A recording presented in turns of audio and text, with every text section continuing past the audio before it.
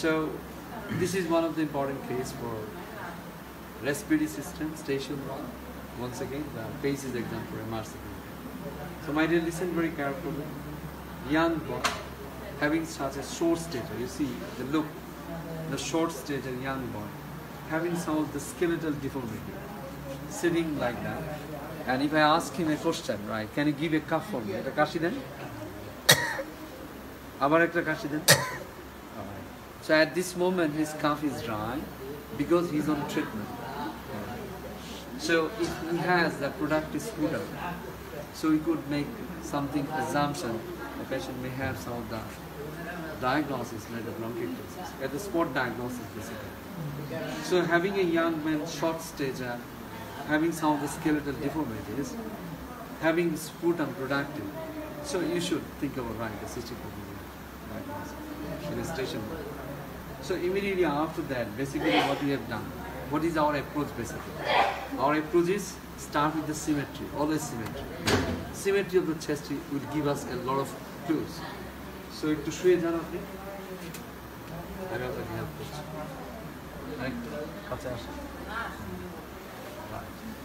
so I have to go there and tell him, take a deep breath in and out all the way through.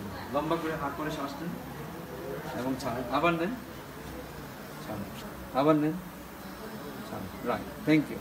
So it does mean his chest is expanding, not that much that we are expecting in a normal person.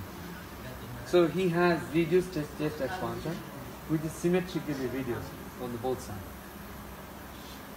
So having, once again, we have learned it, having symmetrical chest expansion, you come up here and you look at into the AP diameter whether it is increased or not.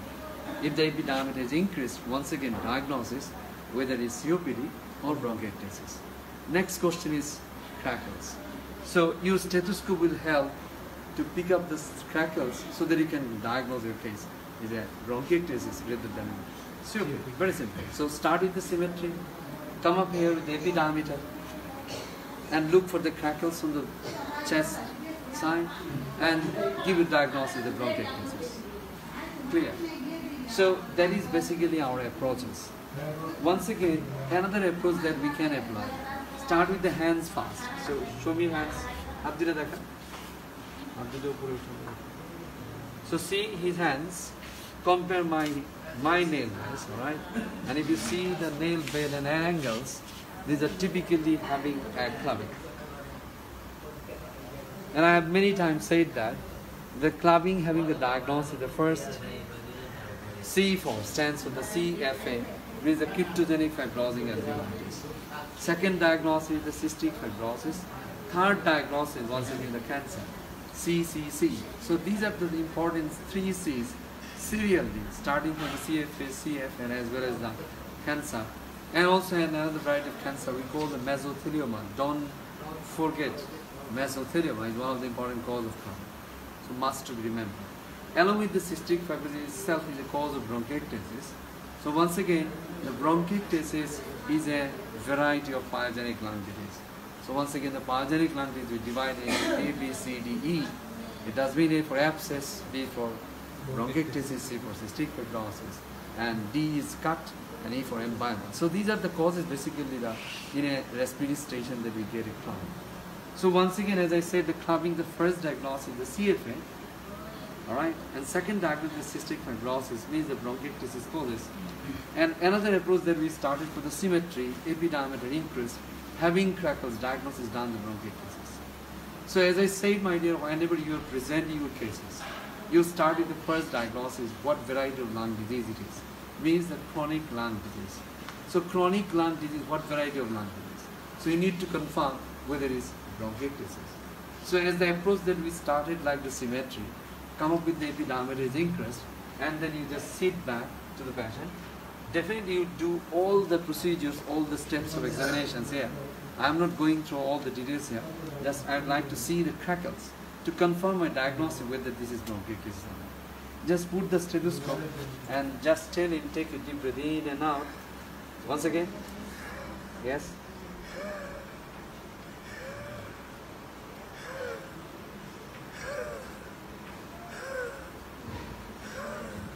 Yes. So one of the sound that I found, my dad, is very important. I'll make you give a chances to listen this one. This is called the click, inspiratory clicks. I said it the day one, remember, once I presented your case, presence of inspiratory clicks is an pathognomonic features of bronchiectasis. So he has got it. And typical sound, which is never you get any other findings of bronchiectasis or any other cases, like say for lung fibrosis or in any other cases. So once again, the inspiratory clicks, or we call the inspiratory squawks. Alright, along with the course, both inspiratory and expiratory crackles, having vesicular prolonged expiration, once again making the diagnosis of bronchiectasis. So what we have done basically, we started the approach like the symmetry, epidiameter increased, got a crackles and also the squeaks, diagnosis done of bronchiectasis. So if a candidate of a cases exam, you start with them, that yes, my clinical diagnosis of bronchiectasis, so you got only 6 out of 20. So you have to go further to say the second step of complication. I say the complication is the PhD, means the pulmonary hypertension. So just look at the legs, detect to that one. So absolutely, there is no leg edema. No leg edema at the bedside, it does mean this gentleman's bronchiectasis is not complicated by pulmonary hypertension as well as pulmonary. So we can say yes, the bronchiectasis is not complicated by pulmonary hypertension as well as not complicated by pulmonary. Third talk that we already said about the respiratory failure, because this is a chronic lung disease.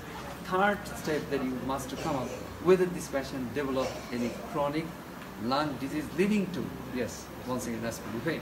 So respiratory failure, my dear, once again, that is the reduced oxygen tension and also the carbon dioxide tension, whatever the ways. So we need to get the bedside findings. If the patient is on, we have seen the patient is on the oxygen dependent sometimes. So yes, the patient needs the oxygen.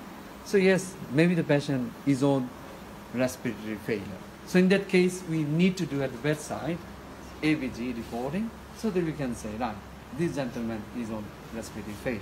Otherwise, bronchiectasis itself is an obstructive airway disease. So already we talked about the carbon dioxide tension.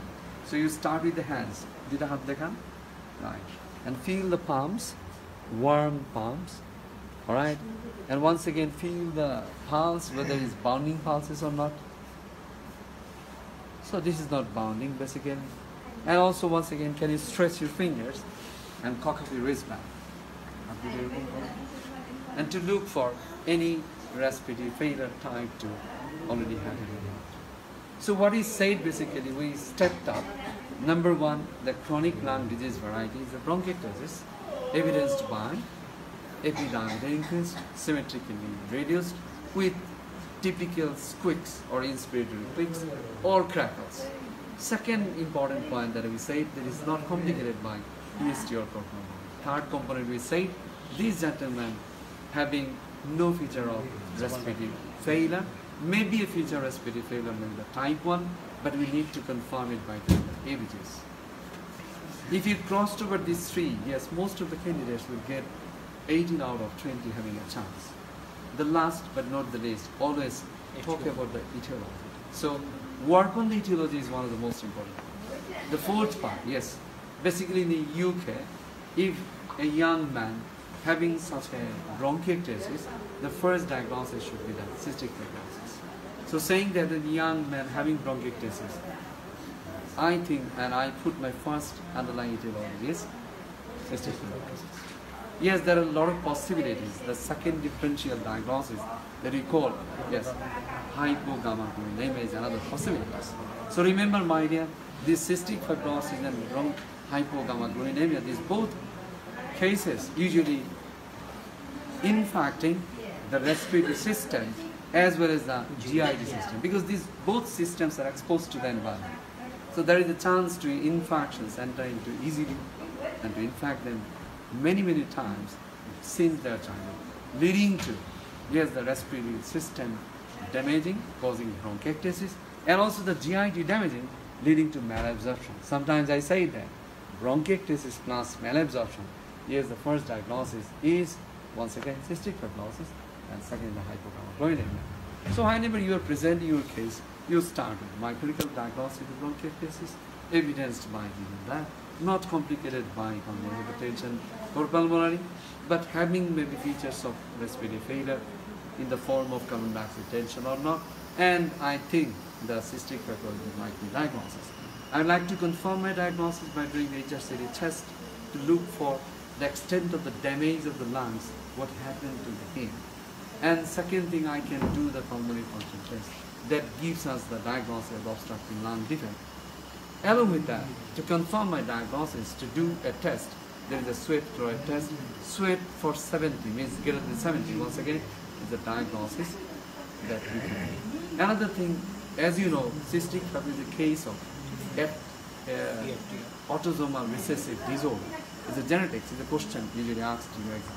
So autosomal recessive disorder, once again, the mutation, the large number of mutations that can be. So remember the DEL 508 and also CFTR, these 2, 3, 4, 5 names that will be asked and impress the examiner.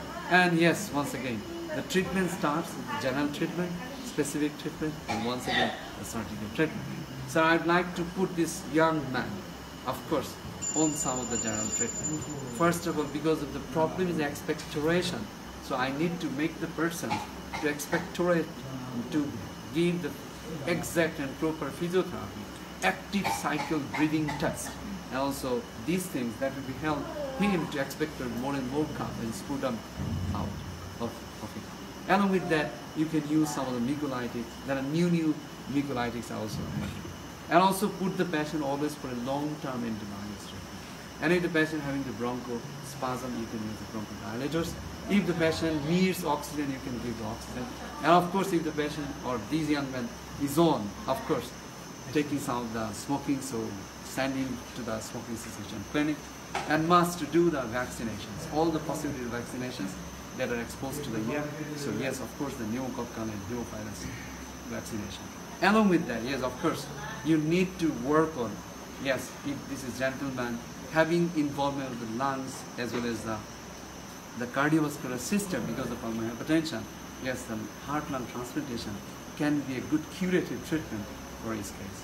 And last but not the least, for the family members that you can do some of the genetic counselor for the father, future, all these things together. So I think this gentleman, right, thank you very much for helping for all the young doctors here. All right, so thank you very much. So thank you once again. Right, so X-ray that X-ray the chobi. Yes, he is cystic fibrosis. Cystic fibrosis. Young man.